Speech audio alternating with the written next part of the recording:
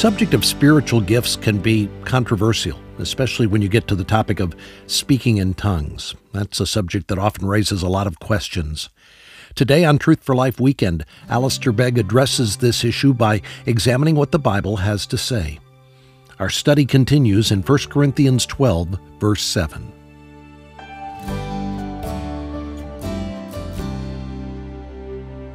The authority of the prophetic message is not in its form, it's in its content. Now let me explain to you. If you come to me for a word of counsel, right? And you come and you share your life with me and tell me what you're involved in, it would be possible for me, having listened to you, to say, dear friend, I want to give you a prophetic word just for you before you go. So let's bow in prayer and let me give it to you. And then in the first person singular, I can speak to you and tell you that I believe that this is what God has to say to you at this moment in your circumstances, a present word from God for your present situation.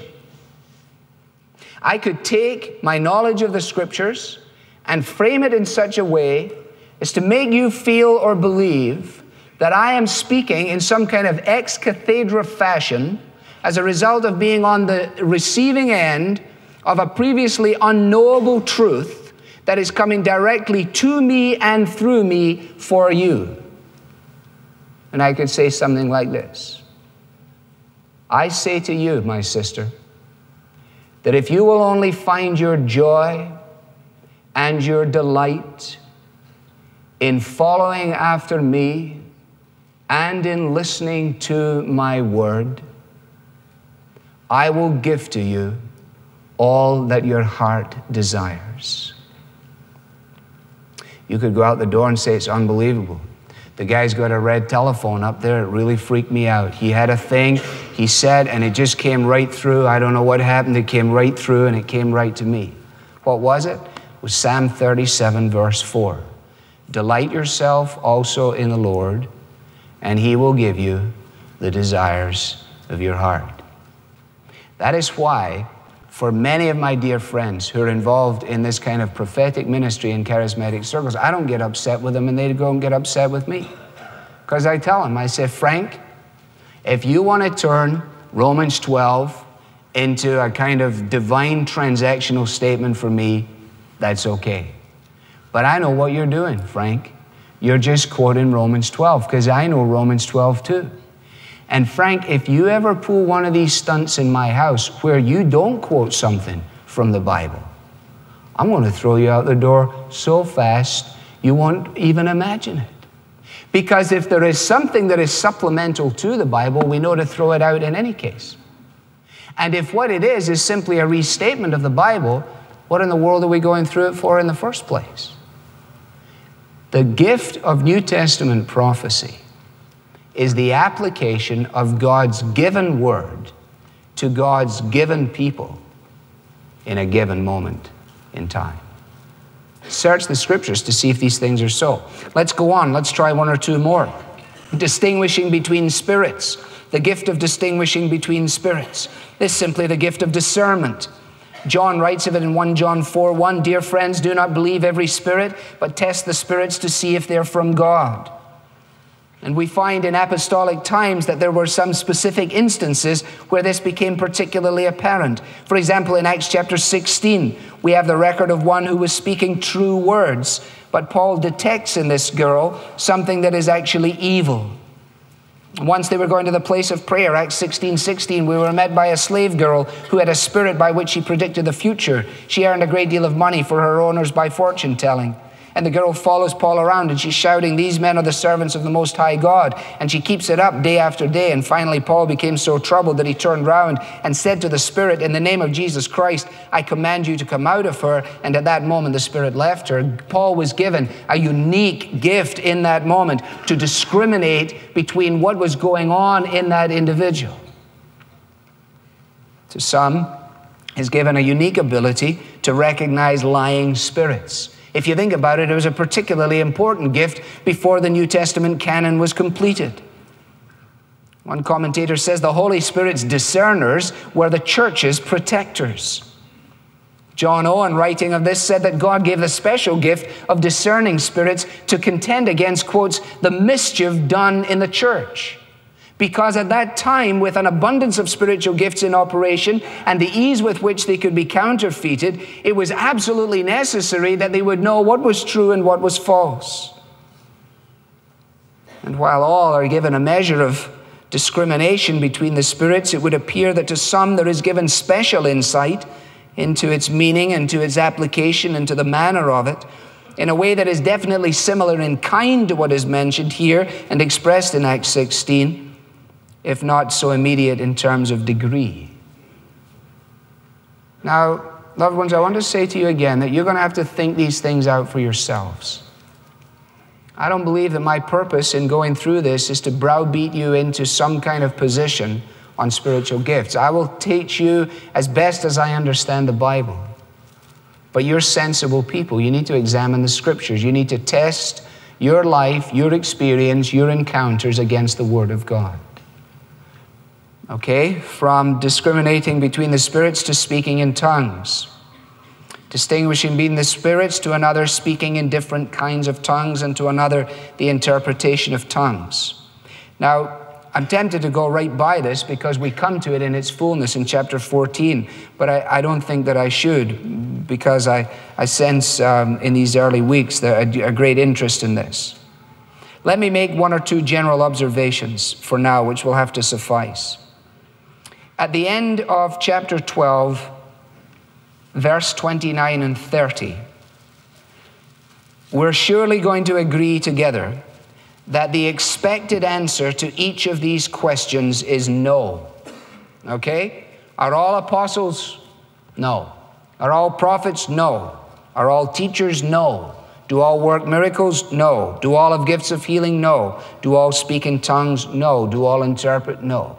So we're going to assume, I hope, that the answer to that is realistically no. Traditional Pentecostalism, for those of you who've come out of that background or understand it, traditional Pentecostalism, wrestling with this, distinguishes between the Spirit, the Acts 2 experience of God's Spirit, where they were all baptized and all spoke in tongues. Traditional Pentecostalism says this: every believer must be baptized in the Holy Spirit as a post-conversion experience. And as a result of their baptism in the Holy Spirit, they will involuntarily speak in tongues. Having done so, traditional Pentecostalism says, they may not, however, continue to have a gift of tongues as per 1 Corinthians 12 and 14. Now, as cogent as that appears to be, it seems to me to be touched with more than a little sophistry. Second general statement or question: can we equate what Paul describes here and in chapter 14, that is this public expression of truth in these other languages, with the largely private, unstructured language which our charismatic brothers and sisters give testimony to? In other words, is what they're talking about and what the New Testament here is talking about one and the same thing? We're going to examine this in detail in chapter 14. But it seems to me that what Paul is talking about is something very different than the expression of someone who, with all sincerity, may claim to possess a, quotes, private prayer language. Now, some of you have wondered, because I answered a question out there in the open air during the summer. Someone said, do you believe that the gift of tongues is still present in the church? My answer to that was, yes, I do. The real question is, what is it? What is it that is present in the church? And here we're at the question. Is what people give testimony to what Paul is addressing here in 1 Corinthians 12 and 14? I actually don't think so. It's once again an area of study where undue dogmatism is really unhelpful and where spiritual sensitivity is vital. And you can take some of your favorite theologians and lay them end to end, they won't reach a conclusion. For example, Charles Hodge regarded both the Pentecostal, i.e. the Acts 2 tongues, and the Corinthian tongues as the same, a gift of other languages. Abram Kuyper regarded both as the uttering of unintelligible sounds. He said that it was probably the language that we're going to speak in heaven. So that the gift, in that case the miracle, was one of both hearing and speaking. And people spoke what they didn't know, and people heard what they couldn't understand. That's far out. Calvin, and many who followed Calvin, think that the Pentecostal tongues were languages and the Corinthian tongues were not. So how are you doing? You feeling real clear on this? Huh? Here we got Charles Hodge. I carry a systematic theology around like this. This guy is bright. He says they're both languages. Here comes Kuyper. He says they're both in unintelligible sounds. Here comes Calvin. He says, hey, I think one's one, I think one's the other. What do you think? Hoykema, it's quite a name, says it seems difficult, if not impossible, to make a final judgment on the matter. Oh, thank you. Good. But what has your experience been? Your experience has been, because of a great desire for black and white and no grays in life, your experience has been, you got to come down on one side or the other here, and as soon as you do, somehow or another, you go into a defensive shell to fight off anybody who doesn't believe what you believe. Or you go on the antagonistic route to try and bring everybody who hasn't got what you've got into the experience that you have. Remember this, loved ones, the main things are the plain things, and the plain things are the main things. This doesn't seem real plain, does it? What should that tell us? It should tell us that any time we exalt something that there isn't amazing clarity on in the Bible to a position of undue significance, we're probably getting really out of line. Let me give you the wisdom of J.I. Packer on this, if I may, for a moment. He gives 6 areas of agreement among present-day investigators into this phenomenon. And here he says are the areas of agreement in terms of honest research on the part of people both involved and observing. Number 1, tongues speaking, as expressed today, is not language in the ordinary sense. It is not language in the ordinary sense. Forget for a minute the stories that you heard about Mr. So-and-so in the missionary thing, and he was trying to explain John's gospel, and all of a sudden he found himself speaking, and the people started to listen to him because he was speaking in their language. That is a separate issue for now. We're talking about going to the average charismatic church where when you finish singing the song, everybody keeps singing, and then they start singing in glossolalia or in tongues. Okay? That is not intelligible language. What is it? This is what Packer says. And he doesn't mean this in any pejorative way.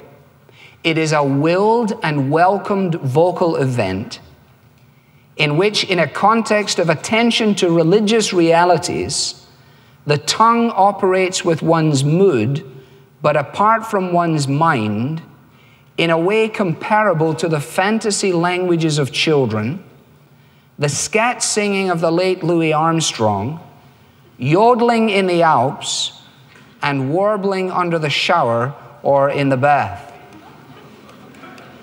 Now, for those of you who believe that God has given you a private prayer language, don't let that unsettle you in any way. That is an explanation. That's almost like a medical explanation, a physiological explanation of what is happening when you do what you do. No matter what the religious overtone or connotation we may put on it. Because after all, we know that this same phenomenon is present in cults, it is present in other countries, it is present in other environments, and it is present in other religions. Okay? Secondly, though this sometimes starts spontaneously in a person's life, that is with or without some kind of attendant emotional excitement, tongue speaking is regularly taught. And some of us were told how we could do it with instructions like this: loosen your jaw and your tongue. Speak nonsense syllables. Utter it as praise to God, the first sounds that come into your head, and so forth. And as a result of that, before you know where you are, you will be able to do what other people around you are doing. It's not that difficult. It can be learned. It is not something hard if you want to do it. Thirdly, many, if not most people who speak in tongues are folks of, unlike what people have said, that the only people who would engage in this are folks who, fell off buildings or are emotionally unstable or they've got something wrong with them. No, he says, many, if not most tongue speakers are persons of at least average psychological health who have found that glossolalia, tongue speaking, is for them a kind of exalted fun before the Lord. It's fun. They like it. It's spiritually in tune. Fourthly, glossolalia, or tongue speaking, is sought and used as part of a quest for closer communion with God and regularly proves beneficial at a conscious level. Those of us who have sought to speak in tongues or have spoken in tongues know that this is actually true. It has been part of our spiritual quest for a closer walk with God. Someone has said, do you know that you can go know God better than you know Him now if you are only able to do this? And you've said to yourself, I want to know Him so badly. If that's what you have to do, that's what I will do. And however I end up doing it, I am going to do it. And in the doing of it, there is a relief of tension. There is a certain inner exhilaration. There is a strengthening sense of the presence of God and of His blessing, without doubt. Fifthly, tongue speaking represents and focuses and intensifies such awareness of divine reality as is brought to it. In other words, the context is very important. Thus, it becomes a natural means of giving voice to adoration. A natural means of giving voice to adoration. Hence, many people say, it is my private prayer language. Question, what is this private prayer language in relationship to what we're dealing with here and about to deal with in 1 Corinthians 14? He's not talking about private prayer languages. He's talking about something that was happening in the church, was being spoken out in the church, and people were interpreting in the church. We're not talking about the same thing, loved ones. Sixthly, usually tongue speaking is sought and found and used by people who see it or see the tongue speaking community as spiritually special and who want to be fully involved in its total group experience. And since they see their tongue speaking as mainly, if not wholly, for private use, and by their own testimony do not claim to know what they're saying, okay? And Paul speaks only of tongues that are for utterance and for interpretation in public. And it would seem, and we'll get to this, that he has some notion that the speaker has some idea of his own meaning. It is virtually impossible for us to square the two things. So whatever we're talking about over here, we're not talking about what Paul is talking about over here. Now, when we come to the interpretation, it's much along the same lines. It's very perplexing to be in a context, and with this I will conclude tonight, it's very perplexing to be in a context where people speak in tongues, supposedly prophetic words. I've been there many, many times ever since the age of about 16. And once a person has given an utterance in an unintelligible language in a way that they themselves do not know what they're talking about, then it is open, it is up for grabs for somebody then to interpret that in the immediate aftermath of the utterance. Now here's the problem. So long as what is said by way of interpretation is biblical, it stands unchallengeable because it is uncheckable. Okay?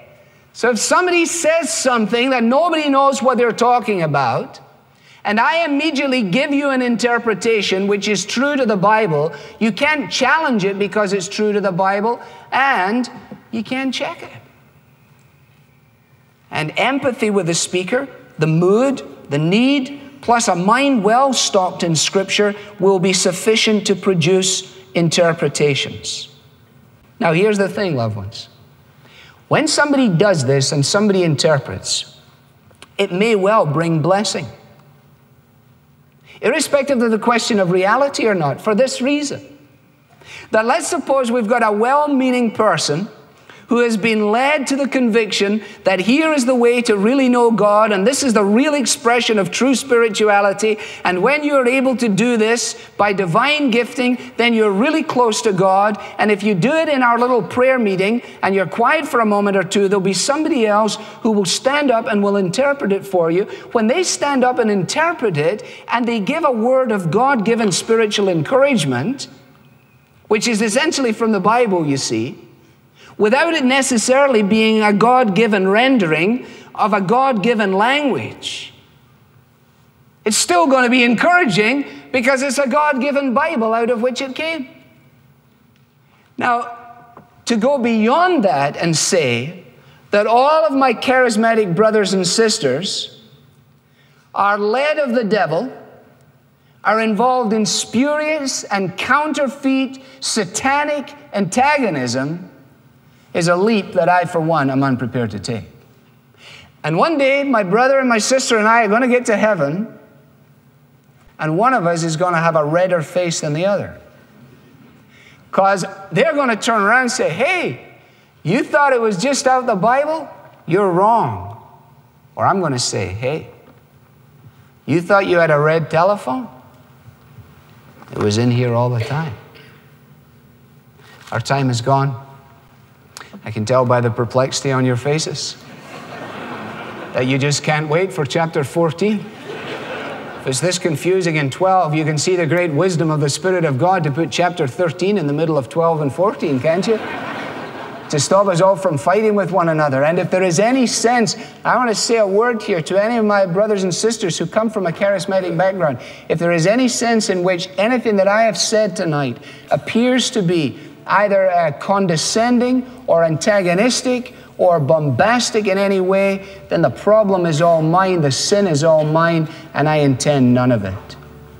We are all learners from the one who knows the answers. And together, we need to seek the mind of Christ.